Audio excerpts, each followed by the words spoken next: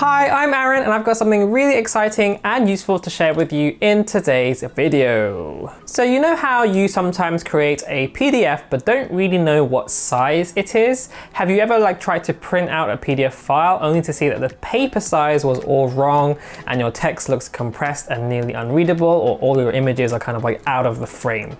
Now, a lot of our users have faced the same issue. So today, I'll tell you exactly why this happens and how to resize PDFs to A4 and other standard page size formats so you never have to deal with this problem ever again. So, are you ready to get started? I certainly am.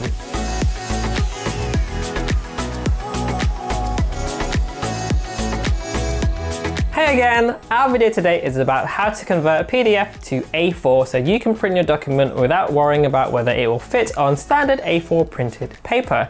And I'm going to show you how to do this on Windows as well as macOS. So let's begin with a couple of professional tools for Windows. We have Adobe Acrobat and PDFelement.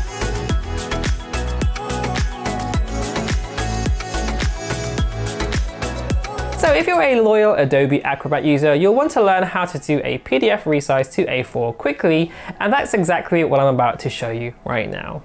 So step one, after you launch Acrobat, open the file that you want to resize. Step two, now call up the print dialog using Control-P or clicking on File and then Print. Step three, under the printer, look for either Microsoft Save to PDF or Adobe PDF Printer.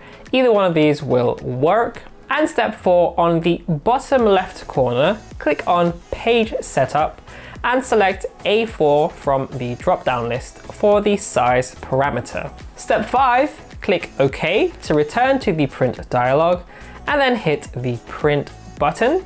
Choose your destination folder where you want to save the file. And for Adobe users, this is the simplest way to resize PDFs to A4 or any other standard or custom dimensions. But if you're looking for something more, well, keep watching.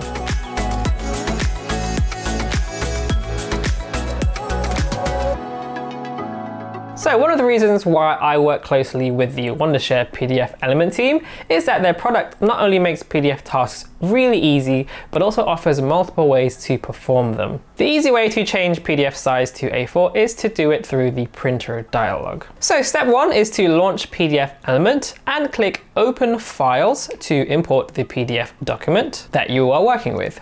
Open up the printer dialog by clicking on the printer icon. You can also go to File and Print, or just press Control-P. Step two, under Printer, choose Wondershare PDFelement. And step three, finally, change the page size drop-down selection to A4 and hit Print.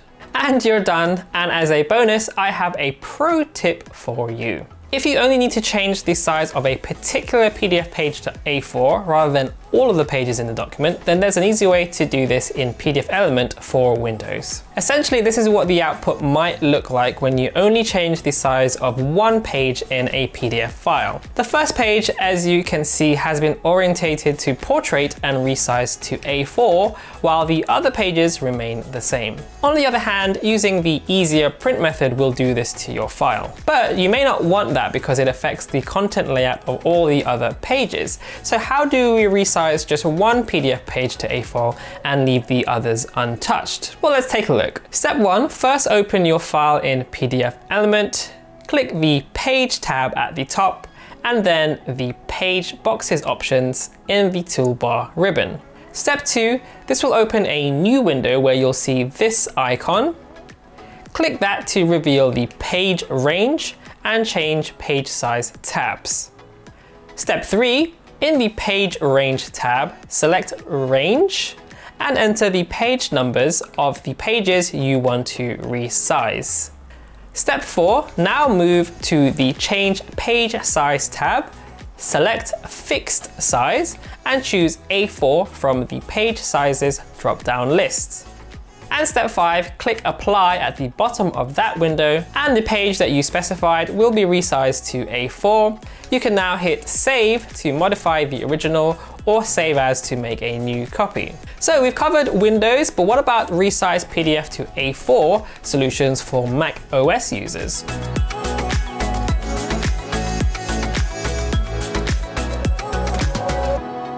Mac users can take advantage of the flexible and feature-rich PDFelement version for macOS. So to resize PDF to A4 for printing and other purposes, follow these simple steps. Step 1, open the file in PDFelement for Mac using the open icon on the welcome page.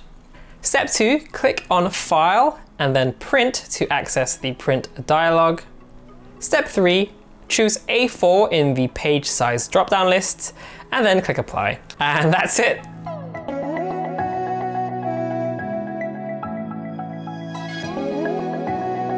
Alright, so we've looked at various scenarios on both Mac and Windows, but what if you don't need to resize a PDF to A4, but need a completely different size for, say, posters printing? Instead of wasting time on a bunch of videos that don't show you the right way to resize PDFs, just watch this one. The steps are super simple and will be very useful for future use. Right, so step 1 is to open the PDF file in PDFelement using the File and Open option. Step 2, trigger the print dialog using Ctrl-P, the print icon, or from the File menu. Step 3, choose Wondershare PDFelement as your printer and click the gear icon to open the Properties window. Step 4, go to the Paper Quality tab and click on Advanced. Step 5, in the new dialog box, choose Postscript Custom Page Size in the Paper Size drop-down menu. Step 6, you can now hit Edit to modify the custom page size. Step 7, enter the desired dimensions in the corresponding fields. And step 8, click OK in each dialog to go back to the print dialog. And finally, step 9 is to just click print and save the resized PDF with a new name. So in case you need to do this for just one page or a few pages of your PDF, you can use the page boxes method I explained earlier. Step 1, first open your file in PDFelement, click the Page tab at the top, and then the Page Boxes options in the toolbar ribbon. And click on this icon here and go to the Change Page Size tab. Step 3, click the radio button next to the Custom, then enter the dimensions below that. Step 4, click Apply to go back to the main print dialog where you'll see your changes. And step 5, finally, you can now hit Save to modify the original or Save As to make a new copy.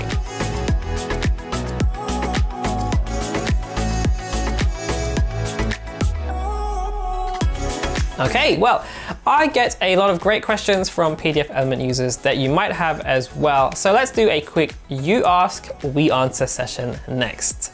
So the first question is, how do I set the size of a page to make it smaller than the original one? Well, that's a great question.